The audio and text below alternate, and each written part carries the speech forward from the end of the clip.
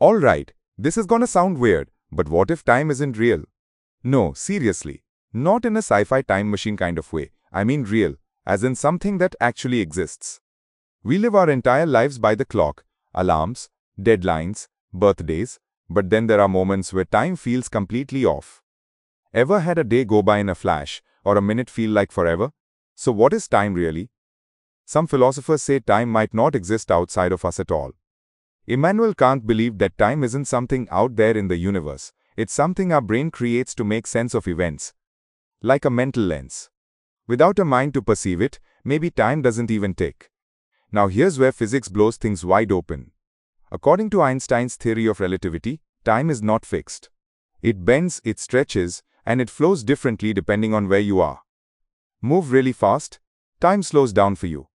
Get close to a black hole? Time basically stops. Astronauts on the space station age just a little slower than people on Earth. That's been measured. So if time moves at different speeds, which version is real? And here's the trippiest part. Some theories suggest that the past, present, and future all exist at once, like pages in a book. We're just reading one page at a time and calling it now. So what if time isn't something we move through but something our minds create to make sense of change? If the future already exists, what does that even mean for free will? I'm curious, do you think time is real, or is it just an illusion we all agree on?